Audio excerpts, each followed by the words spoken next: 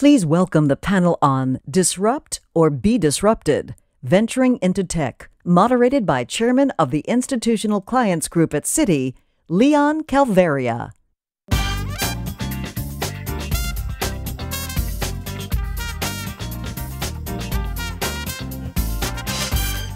did it turn on?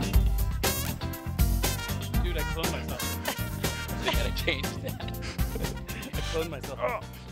Amazing. Turn around. I became a better investor. Okay, I want to be able to see everyone. Great. Thank you, everyone, for coming here today. The title of the panel is Disrupt or Be Disrupted, Venturing into Tech, or as we've renamed it, the Great Tech Reset. I'm honored with this group here, who I'm going to have introduce themselves in a moment, but a few comments from my standpoint here as we start out. From an investor standpoint, technology is still regarded as the absolute best place to invest. As we do our surveys, everyone looks and says, the tailwinds haven't really changed, valuations may have altered, but this is still the place to be. NASDAQ is down 25%, FANG is down 25%, interest rates are up. We all know that. The issue is, where do we go here? Private company valuations have seen some stunning changes. Stripe down 45 billion, if you believe the peak number. Shine down 36 billion. Instacart down a large number. We'll see where it ends up ultimately coming out. Baidu, a large number. We'll see what ends up coming out. But there is momentum in the market. People are very excited about some of the trends that we'll talk through here today. And I think that they're looking and seeing that the industry has actually adjusted itself, cutting costs, focusing on profitability, and ensuring that they have a business model that I know some of the panelists will talk about that has a real moat. This is a business that is going to sustain itself and absolutely thrive in the environment that we're dealing with here right now. So a lot of changes, a lot of maturity coming into the industry. But with that, I'd like the panel to introduce themselves. But before they do, I think we're blessed to have this type of panel here. From early stage venture to late stage growth to buyouts to global to a variety of different silos here. I think this panel represents 250 billion close of AUM, and all 5 of them are very, very prominent investors in their sector. But with that in mind, if we could start out with the exact introductions and then get going. Sure, David? sure. So I'm David Craver. I'm co-CIO at Lone Pine Capital. Our firm is 25 years old this year. We manage about $14 billion and have both a long-only fund and a hedge fund and a crossover effort as well. So I'm familiar with and have been investing in private markets for several years now. So Great, thank you. Yep. Hi, I'm Anton Levy. Good morning, everybody. I've been with General Atlantic for a bit over 24 years. I'm co-president of the firm, and I run our technology investment business, and have run that for the last 17 years or so. And just for context, General Atlantic's a growth equity firm that's been around for 43 and change years and has just under about 100 billion of assets under management. Thanks, Anton.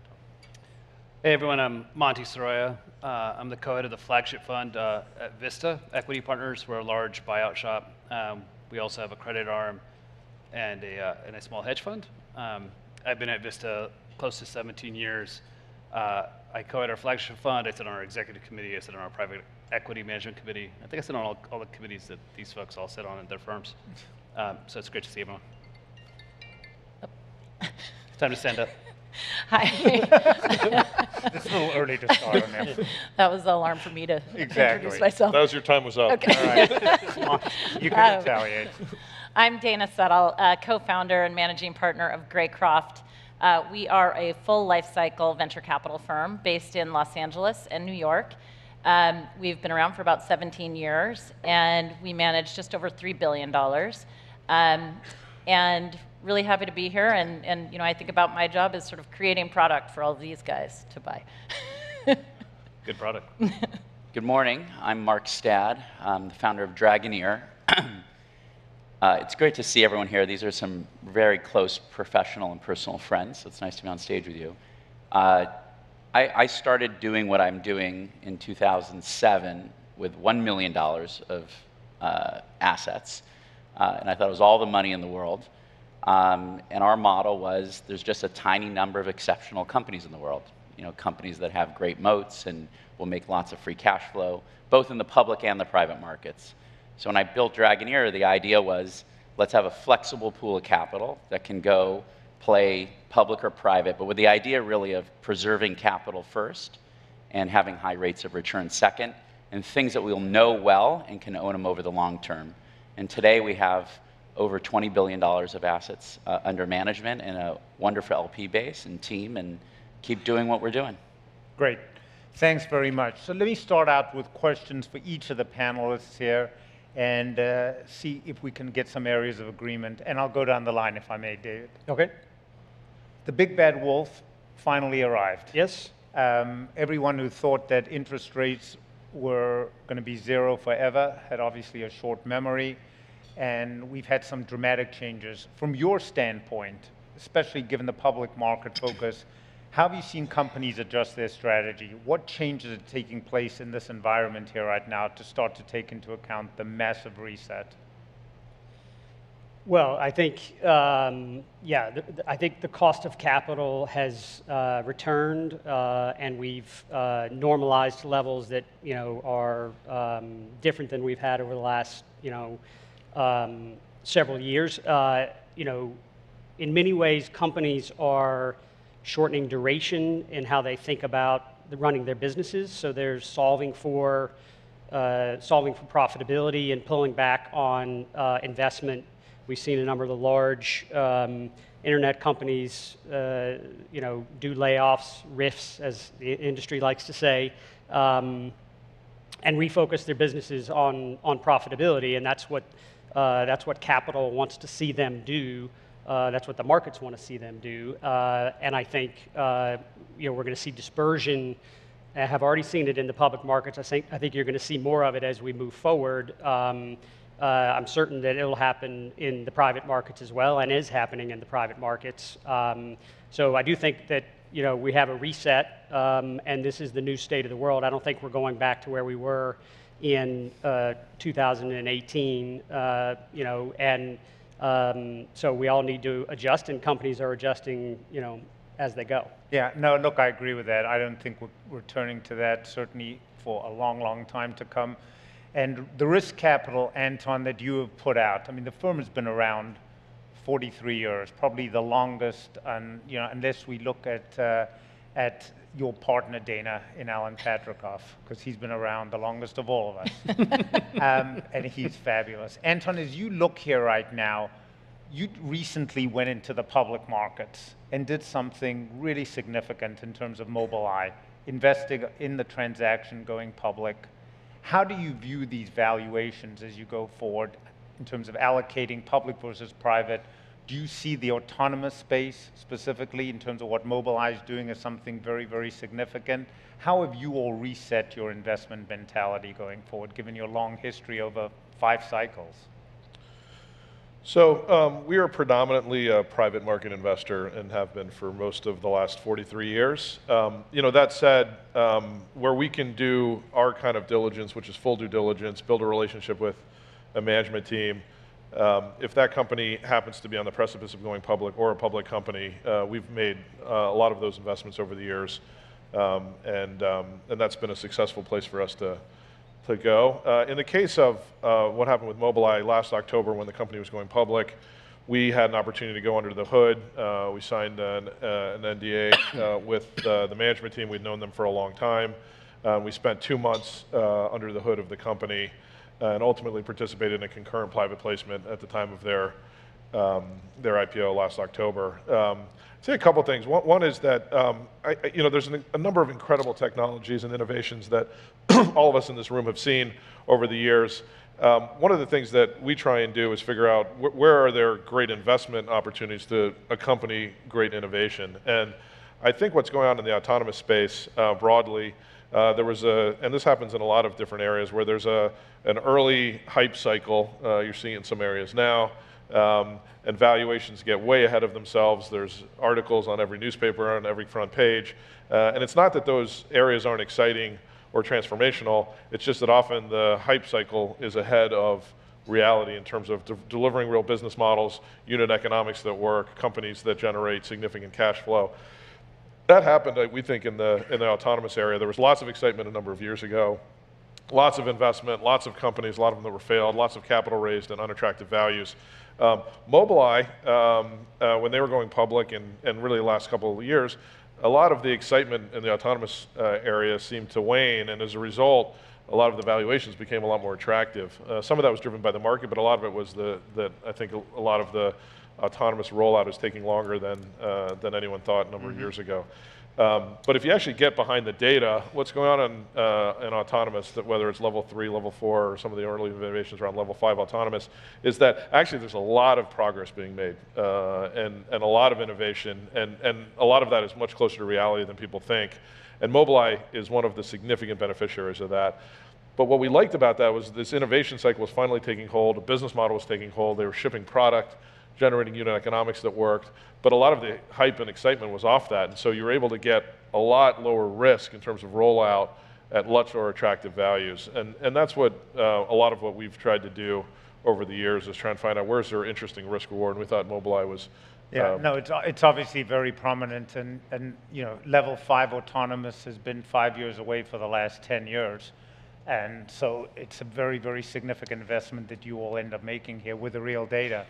And I think, you know, that's a good segue, Monty, into yours business. I mean, 100 billion, you've been the most active doing private buyouts in this environment here right now, even high interest rates, an environment that's very, very difficult for some people.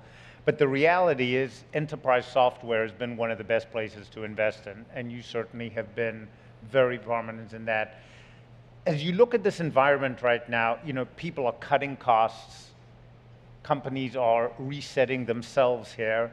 What do you think is the outlook from an enterprise software standpoint right now, given potential recessionary issues, potential issues around innovation?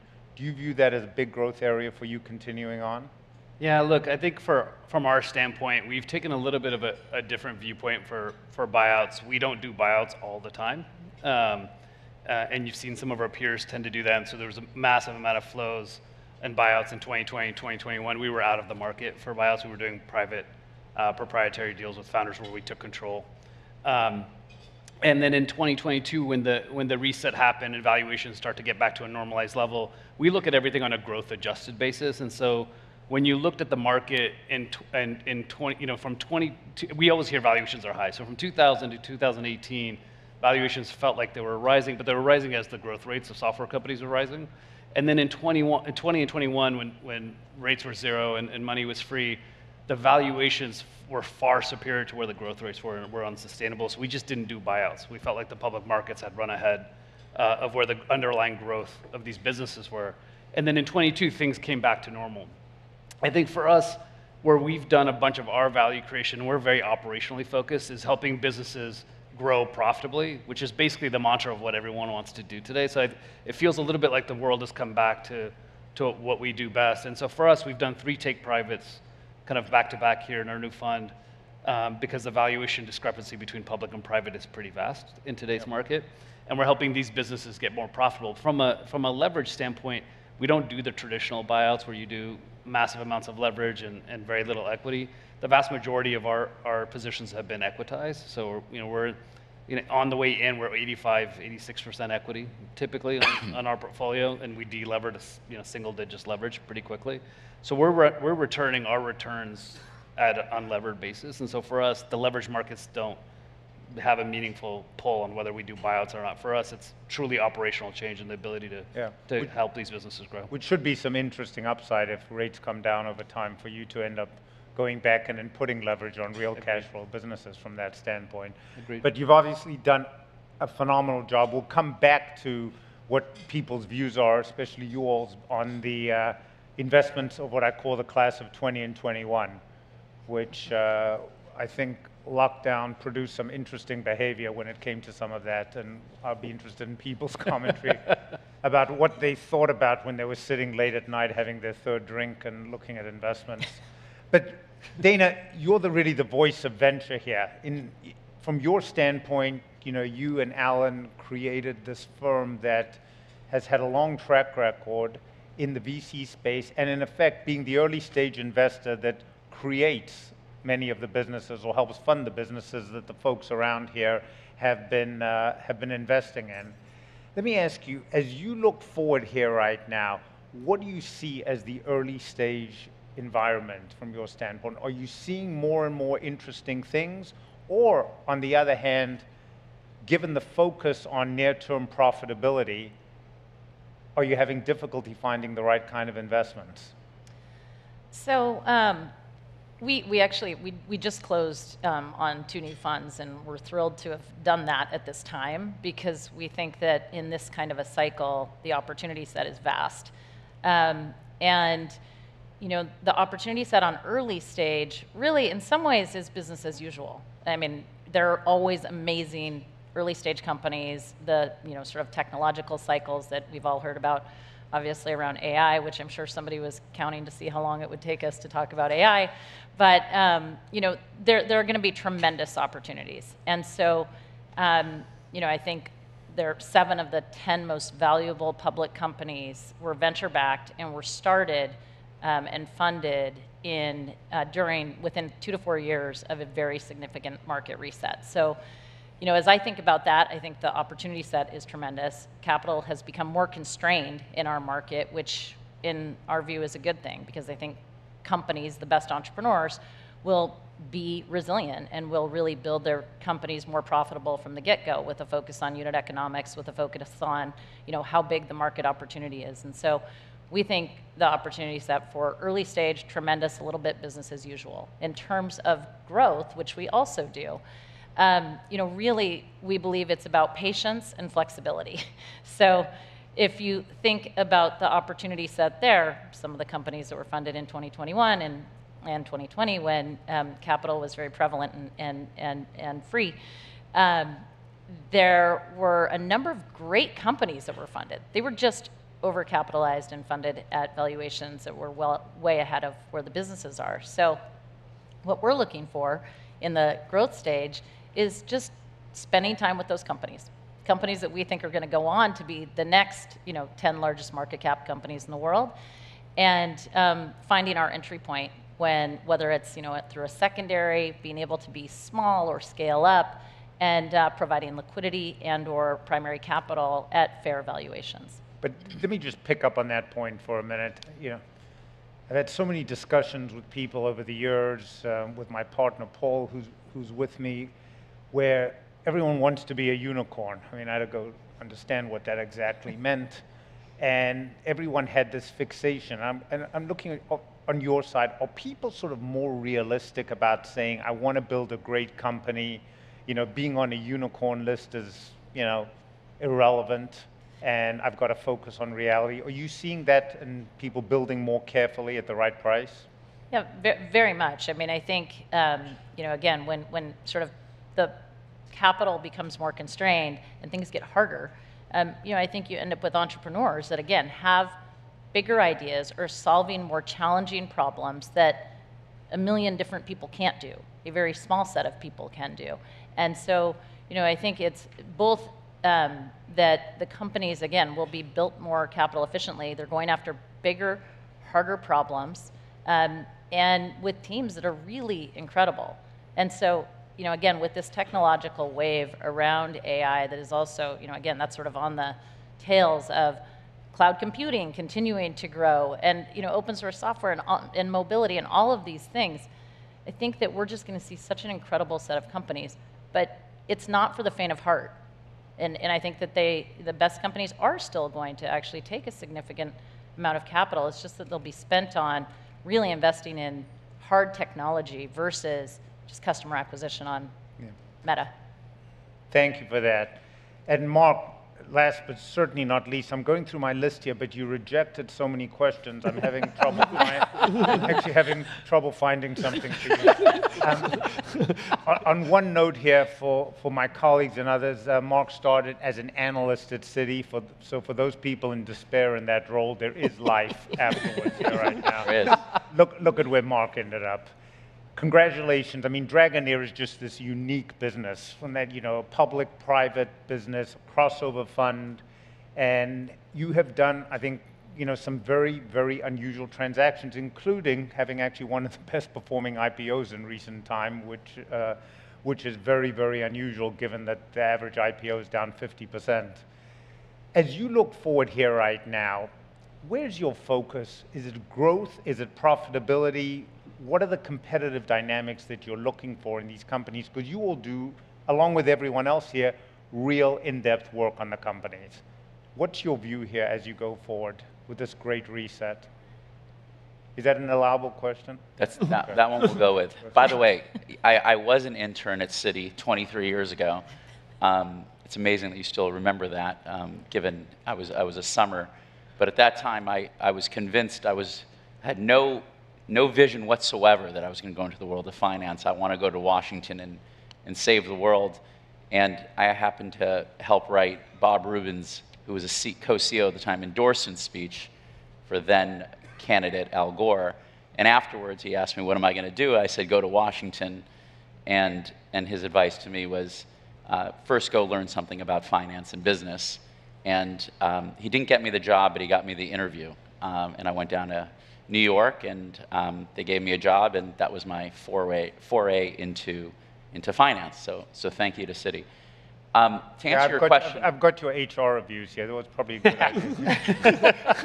the question is, did they give me an offer? To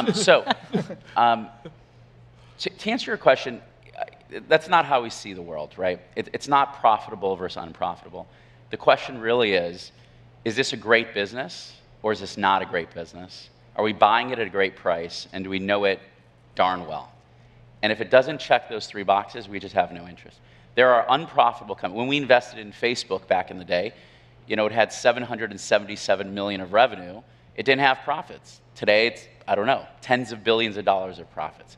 And you can go down the list of lots of companies. The question on the profit is really, do the economics work? There are companies that, like in software, in Monti's world, et cetera, that you spend $1 on sales and marketing, you get $1.20 in the first year back, and that compounds, for a while and grows from that number. And that company may be growing very quickly. Guess what? That's a great investment. Similarly, you could have a low-margin business that you got to keep reselling to customers every year, and they wake up every once in a while when there's a recession, and they decide they don't want to buy widget X. And that, to us, is a much worse business. So our whole landscape and view is there are public companies, and they're very, very infrequent, but sometimes the really good ones are cheap because maybe they're misunderstood, or even easier, we call it ununderstood. Maybe it's a young public company that just went public and just the world hasn't figured it out yet, like a Square right after it came public, like an Appfolio right after it came public, and many others. Maybe it's a private company, and you find a way to invest in it, like a Snowflake or go down the list. Or sometimes you're less certain. And there's an asset class that a lot of people know about, but we've spent time, and we've done 18 structured deals, where we say, like a Spotify back in 2016. It was a very tricky investment. If you go, so many people in this room use Spotify now, but back then, there was Rhapsody and RDO and Grooveshark and iHeart, and forget about Amazon and Apple and Google and everything. But Daniel Ek was so darn good. And the idea that we were going to pay $10 for an album, a digital album, or $3 for a song on iTunes indefinitely was not going to happen in our mind. Streaming, and then you're going to have to wait and download it, and did you download it? But I want to hear, and you could stream it anywhere you want, whenever you want, $10 a month, all you can eat. We were confident that's where the world was going to go, and then Daniel and Spotify had the best chance. So we did a structured deal there, which protected our downside, but gave us exposure to the upside, which turned out to be a great investment. So our idea is you really got to try to figure out, it's like a jigsaw puzzle. And in our world, we play the idiosyncratic game. And by doing publics and privates, by doing structured or common equity, but you got to know what a great company looks like. And if you know what a great company looks like, and you know what too expensive looks like, and you avoid the things you should avoid, and you make concentrated investments, then we could, then you can make a lot of money in most markets. But David, let me pick up on that point. As I've discussed with some of you all, structured investments is really what's going on right now, because many people don't want to put a pin into valuation. Yeah. They want to be in the company, but they want some level of protection until stability hits. David, as you look at it, especially with your public hat on, but also some of your private hats on, how do you look at the valuations at this point in time? Because one of the questions that I'd love other people to comment on that I think is important is I see big discrepancies in terms of public versus private valuations in some cases. Sure. And I often view that, the public market usually, with the exception of what Mark was talking about, usually sort of gets it right over time. It may take them a while. What's your view as you see the reset? I think, so, in this cycle, I think there's sort of two stages to how things are going to go. I think we are largely through the public market drawdown associated with interest rates. Okay, so I think the inflationary environment has been discounted into particularly very quickly growing companies, and we've seen reversion to normal levels broadly defined for valuations. And the question from here is really how are the businesses actually going to perform fundamentally? And so that's the next sector or stage of this drawdown, is what are fundamentals actually going to look like. My personal view is that the private markets just lag where the public markets are, and so we're going to continue to see pressure in that world. But I think importantly, the getting too focused on valuation often misses the forest for the trees, and there's going to be amazing opportunities as we progress through this downturn.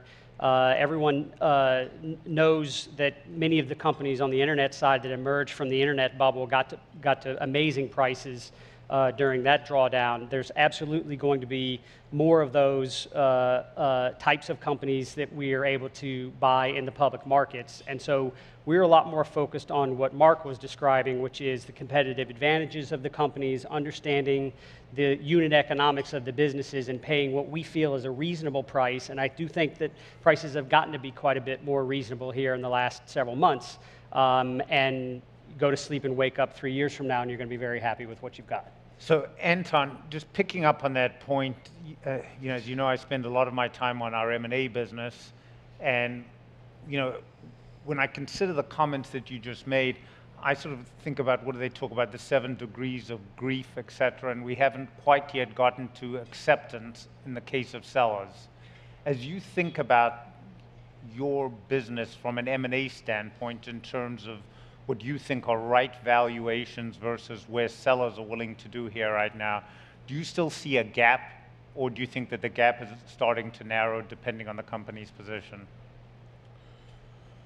I think, maybe a couple thoughts. One is I think that you're in the middle, I think everybody knows this, but you're in the middle of a classic correction here.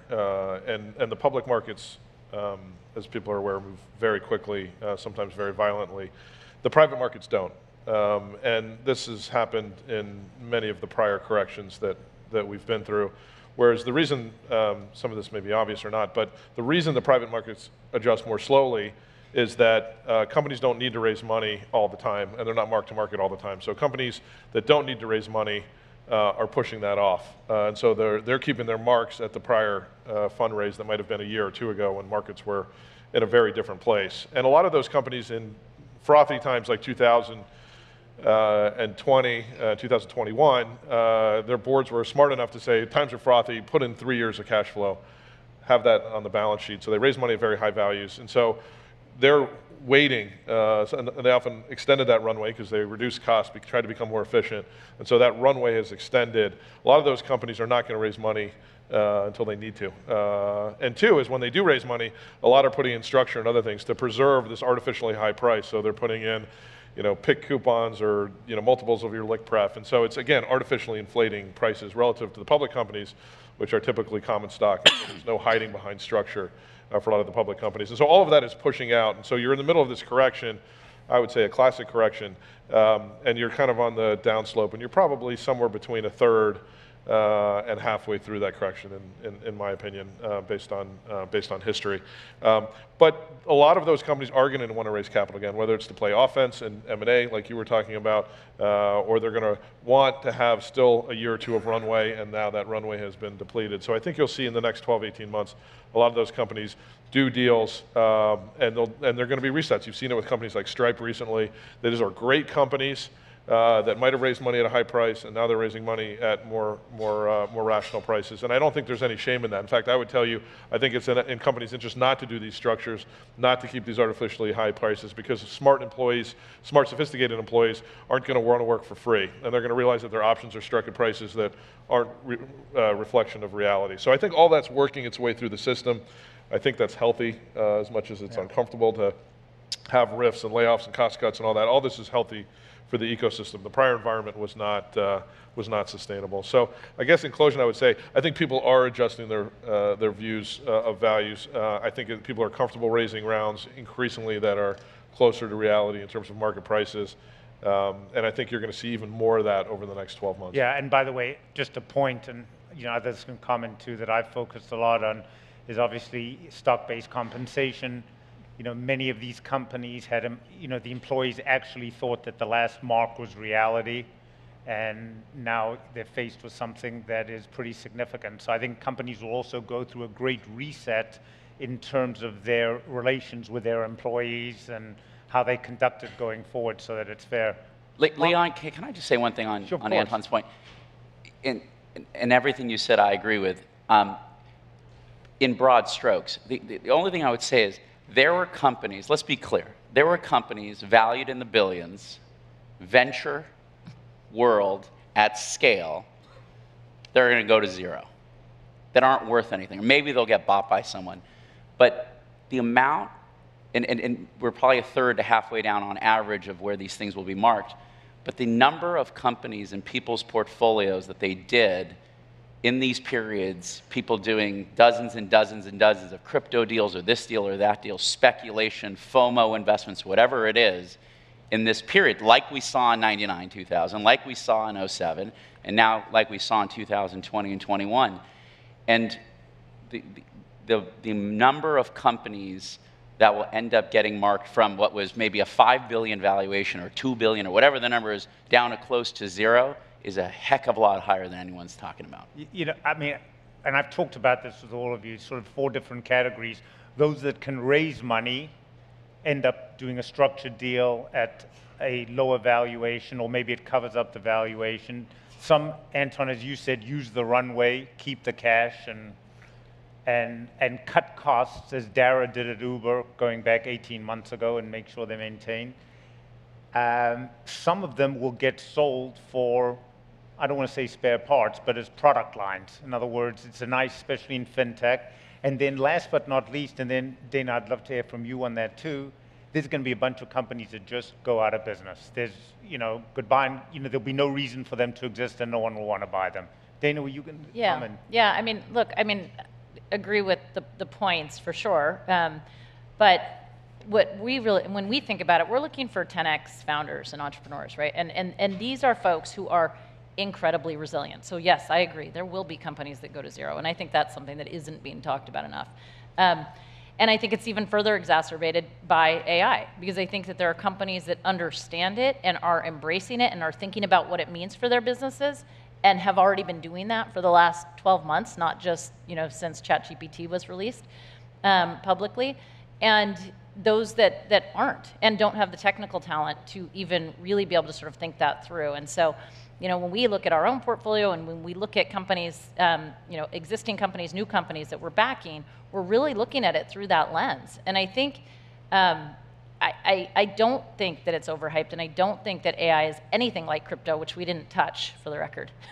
I think it is really fundamental, and I think, we're going to see more things like Microsoft's earnings going through the roof, partially driven by revenue associated with AI, and things like Chegg, which today talked about the fact that their business is down significantly because of ChatGPT. So I really think, but the best founders, they move fast on these trends. And they're able to move from the product that they start with to building a full company and, sort of moving into adjacencies that make sense and being nimble. And so, I mean, we're thrilled when we see founders coming to us and saying, I had to cut this business. I'm going to proactively make all these cuts, and I'm moving here.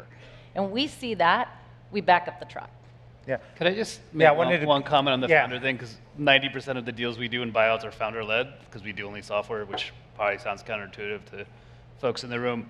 The one thing I think we've talked a lot about valuations. The thing that no one's talking about is, so even if you get runway, who's going to teach these founders to run profitable growth companies? And no one's really doing that, right? So there's not like a public board outside of maybe Mark, yelling at one of his CEOs from at a board meeting. Like, how are you going to teach these folks that have actually never run in a profitable way in their entire careers to all of a sudden say, okay, now you're going to run a profitable business? It's not just like go fire 20% of the people. Which people are you firing? How are you going to get back to growth? How are you going to navigate the environment? How are you doing customer acquisition? How do you think about services and support? Who do you partner with? All of these boring things that founders have to worry about, outside of the 1% that are going to break through it and figure it out on their own, and they're the 1%, and so that's who they are. The 99% of the founders don't have a way of navigating this new world, the world which we're going to live in likely for the next 20 years. Monty, I mean, that was, to be honest, that was exactly the point that I was going to get to as a comment for all of it. I meet with many companies. I think Anton and I have discussed this, which is many of them do the hard things well and the easy things badly, is the way that I phrase it, which is they're great entrepreneurs, they have great vision, they do things that certainly I could do 1% of, but when it comes to actually managing the business, the wheels come off. And not because they're bad people, but they don't have the experience. So with that, I'd love to turn to the panel on a general question right now. In management teams, how do you end up coaching these teams? How do you work with these teams in a way that both respects what they've done, but also gives them the guidance to help them going forward here? Mark, do you want to take that? I think we got to think about, so first of all, what Monty said, the Vista model is an awesome model. And it blows my mind when I read about a take private that Vista does in a company that had X margins as a public company. 3 years later, under Vista's ownership, the EBITDA margins have gone from 15 to 40. I mean, that is a skill set, and that is value add, and that's how you create a lot of alpha, and why Vista's done great. That's their model, and no one does it better. The second thing I would say is there's just over 100 companies in the world that have a valuation of 100 billion or more. So it's not that many. It's amazing. You walk around Silicon Valley, everyone says they're going to be worth $100 billion. There's been 100 in the history of mankind on the planet Earth. So it's not that easy. Those 100 were not owned by private equity, right? So there are, you call it the 1%, there are amazing founders that figure this stuff out over time. Look at Intuit. I mean, there's lots of companies who figure it out over time without necessarily needing that level of coaching or ownership. So I'll just give one example.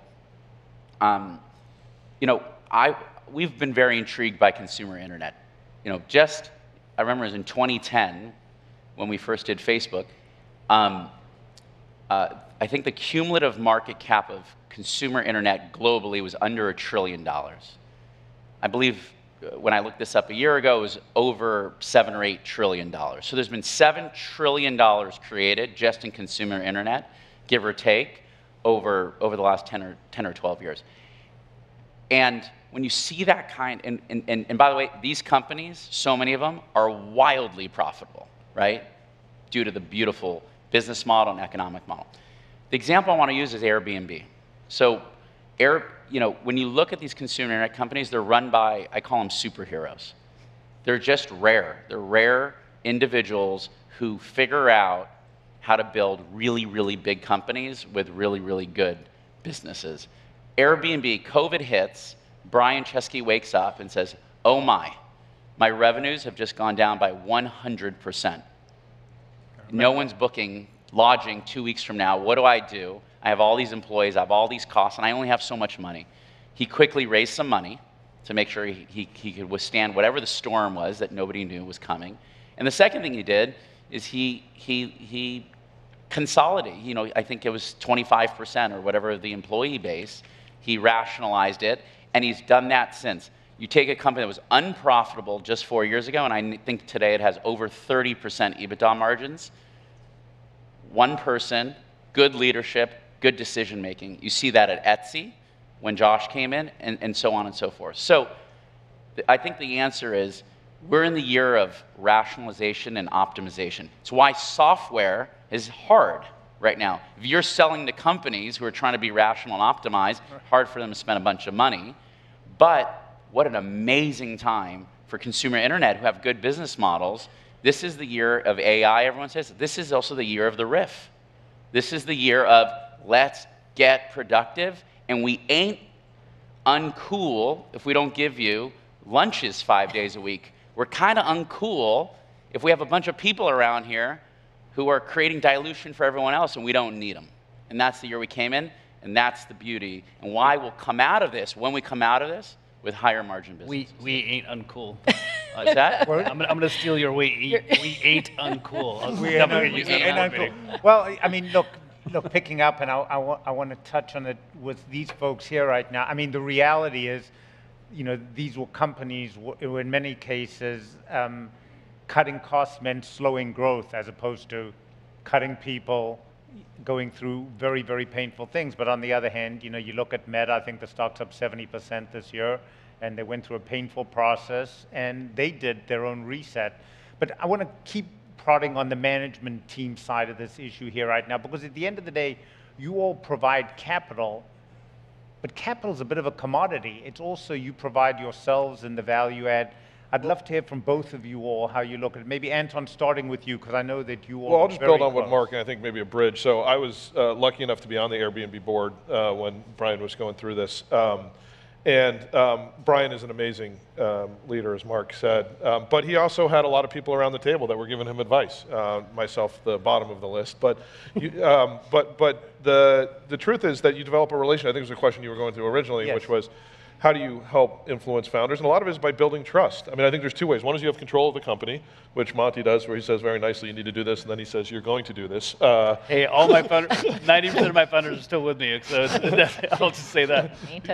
Or you build a relationship and you build trust over time. So ourselves, we're about 80% of what we do are minority investments. The way that you build trust and credibility is by building a relationship, talking about ideas, and ultimately to the point where the executive trusts you and will listen to you, and they know you have their best interest in mind. And that's what typically happens. I know Mark does that, Monty, even though I make fun of him, does the same thing with their things, and so does Dana and others here, which is you build a relationship and you build trust to the point where they're calling you for advice all the time. It's not just at board meetings. It's, hey, will you interview this new CFO, or hey, what do you think of this new business line, or hey, should I invest here or not? And you develop a relationship where it's very much an interactive relationship. And most of our CEOs I'm talking to, where I'm the lead investor, I'm probably talking to our CEOs once or twice a week. And that's very typical. It'll be, you know, on his or her way home from the office, they'll dial me on speed dial and be like, hey, I just want to run some things by you. And that's the best kind of relationship. And that, you know, even the greats that Mark talks about,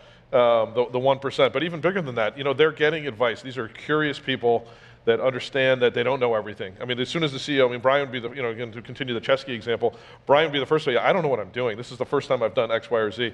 And he's very humble about, you know, what he knows and doesn't know, and he takes lots of input, and then he makes the decision, and he makes it definitively, but takes lots and lots of input. And I think those are really a lot of the best entrepreneurs, best founders. But that's very special. You know, I work with a lot of chief executives, and some people coming in new, and I often tell them there's 3 things under your control. What's the strategy? Who are the direct reports? And last but not least, who are you going to listen to for advice? Who are you going to distill your advice to? Because everything else sort of gets out of your control. But then you get to, and just listening to you, Anton, and I want to focus in, I also can call it constructive activism. In other words, and that's why I'm turning to you on the public side of the equation, as opposed to, you know, writing poison pen letters. This is different. Yeah. How do you look well, at it? we are not an activist investor. I've found that typically when a management team wants to do something that I don't agree with, the right answer is for me to sell the stock and buy one where the management does agree with what I want to do. We do a lot of diligence, both in the private investments that we do and in the public markets on our management teams. And there is a consultative relationship that I have with many of our CEOs. The most important thing for me is to understand their business acumen, and I can provide them some perspective on what's happening in the world around them, but the willingness to adjust on the fly the strategy that they have in place, which is evidenced by some of the examples that Brian Chesky and others that were just referenced, is very important to me. And yeah, many of the biggest investments we have at the firm, I'm on a first-name basis with the person that's running the company. So look, with that, before I get to a few last thoughts and questions here, we have some questions from the audience here, which anyone can pick up here right now. Starting out with something that's near and dear to many of our hearts, when do you all expect the tech sector IPO business to pick up here right now? How do you see that evolving? Would anyone care to take that? Especially with a public hat on. Yeah, I mean, I am anticipating that this fall will be, there will not be much in the way of action this fall. I'm guessing that fall of 24 is when we're going to start to see things pick up in a more fulsome way. At that point, we'll have worked through whatever we're working through from an economic drawdown standpoint. My guess is that the Fed will have begun to cut, and there'll be more liquidity in the markets. I do believe, and it took us quite a while in this panel to get to the subject of AI. I think that we're in 1998 in AI relative to what the internet became, and I think that there'll be a frenzy at some point in the next 2 or 3 years of IPOs, and money's just going to chase that opportunity in a very aggressive way. I don't see it this year, though. I think that's going to be a 24 event. Any other thoughts from other panelists? Yeah. Mark? We spend a lot of time looking at the IPO market. Actually, if you have to pick, from our perspective, the best time to invest in a public company is actually the first year after it's gone public. Sometimes it's around the IPO because people were too busy doing something else. Sometimes it's 6 months after the IPO because there's a lockup expiration and a bunch of stock is dumped in the market, and it creates a supply-demand that's great for the buyer. And in terms of when it comes, well, first of all, I think there's going to be a big IPO this week. Isn't J&J spinning a business off? J&J spinning off their business. Yeah, it's a $4 billion IPO. So we're having one this week. But when does it come back in mass? When does it come back in tech? My guess will be sooner than that. It will be kind of within the next 12 months. But everyone in this room should pay attention. When the IPO market comes back, that's the best time. Why? First, the banks aren't going to take the worst companies first. They're going to take the best companies first. You want to avoid the IPO market late in a cycle. You want to be all over it early in the cycle. Remember when Facebook had its flop of an IPO, what was the first IPO after it? ServiceNow. Guess what? Amazing company. And what happens other than they're great? They come out cheap. And that's up, what, 20 times? Dave, you'd know better than me, since then. So it'll come.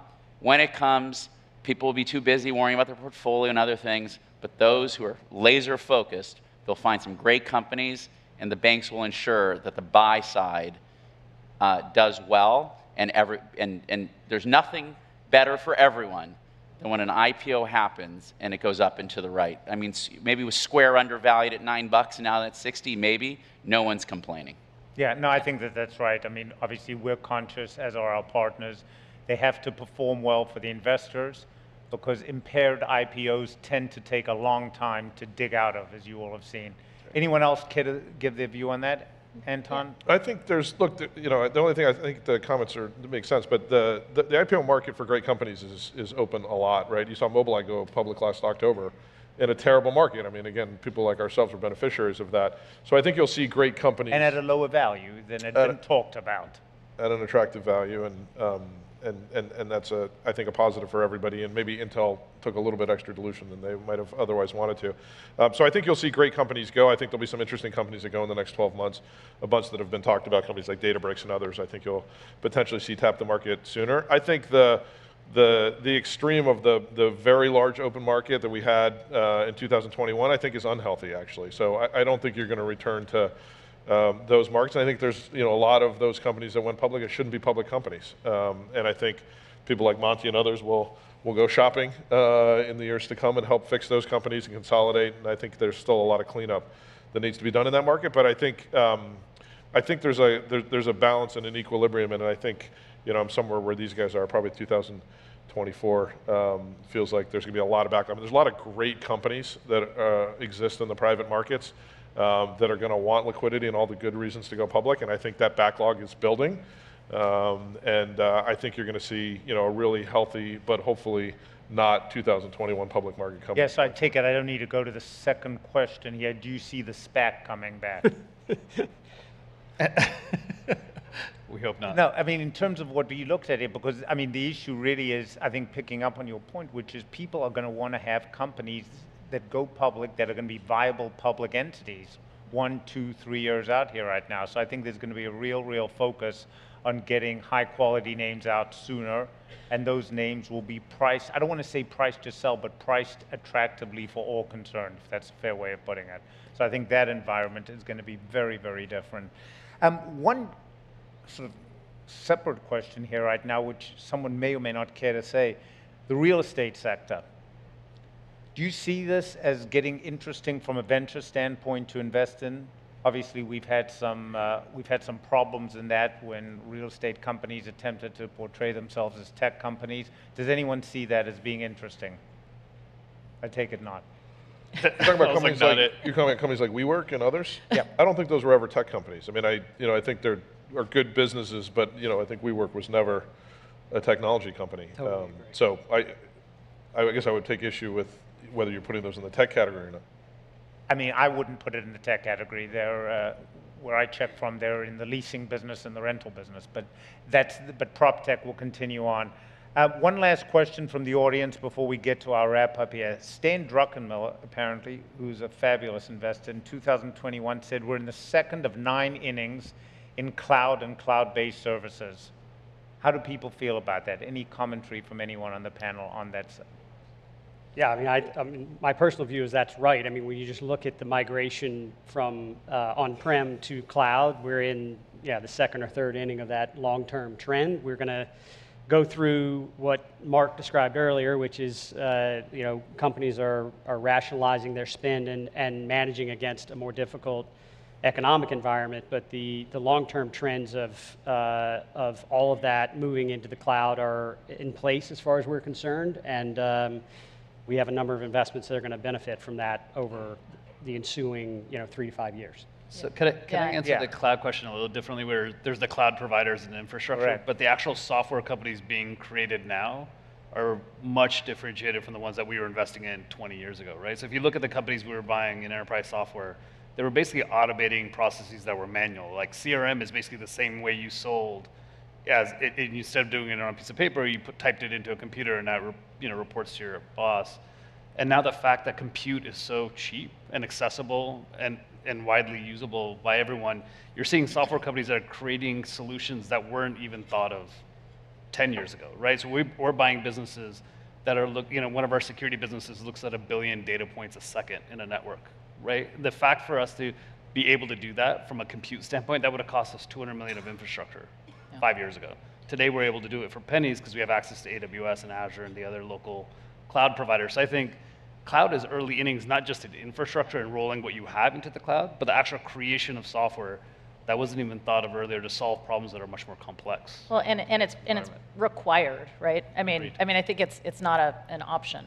Yeah. It's not an option, and from your standpoint, it's an accelerator in terms of some of the different software platforms right now, because there's capabilities that didn't exist.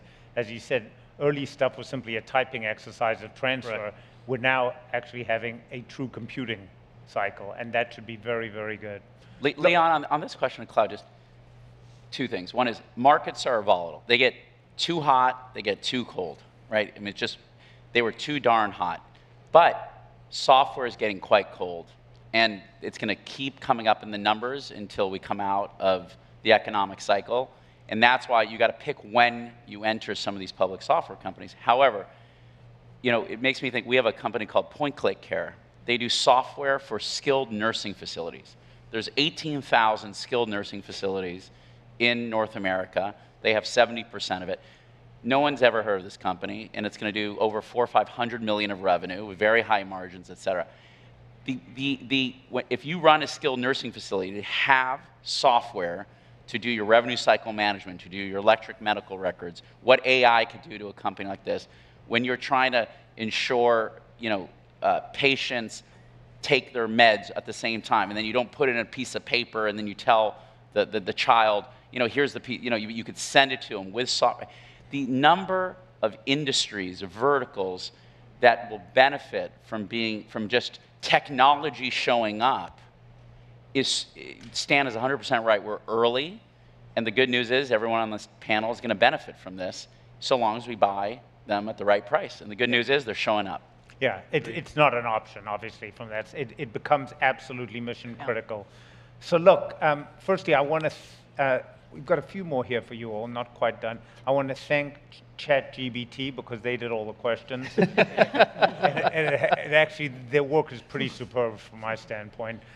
What I'd like to do is close with a quick lightning round that's not optional. In other words, and it's long, short, no explanation.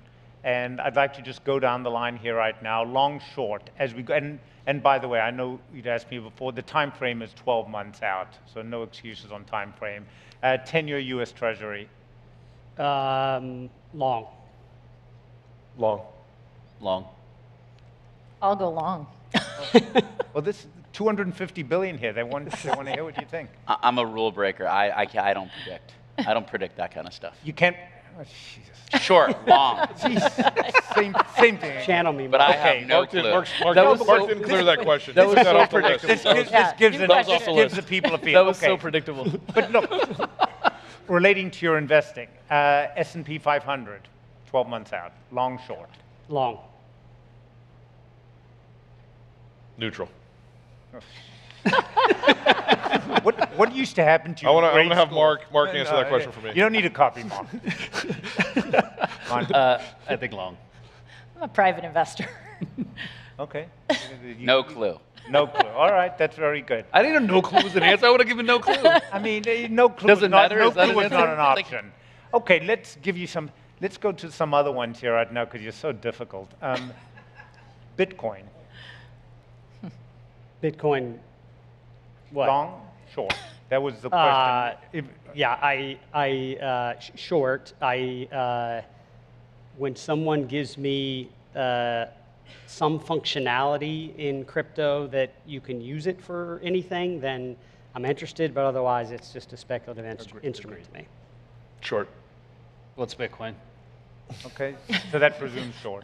Not a crypto investor. Short only because Charlie Munger said so. No clue. All right. Two more, not to let you go with that. The metaverse and augmented reality. Short.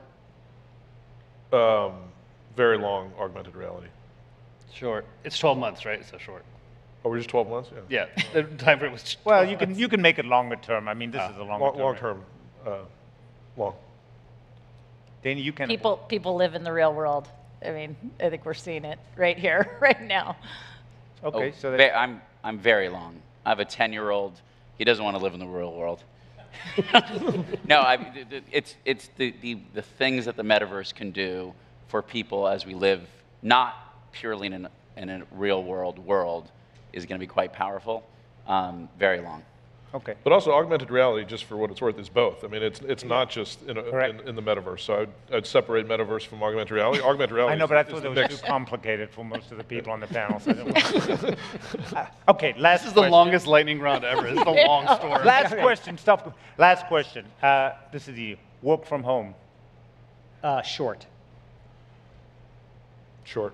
Short. Hybrid. Hybrid. Hybrid, good. Thank you, everyone. We appreciate that, and thank you for all the hard work in the panel, and thank you to the audience. Thank you. We hope you enjoyed the discussion.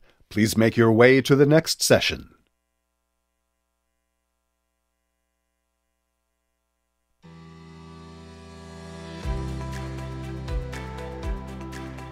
We gratefully acknowledge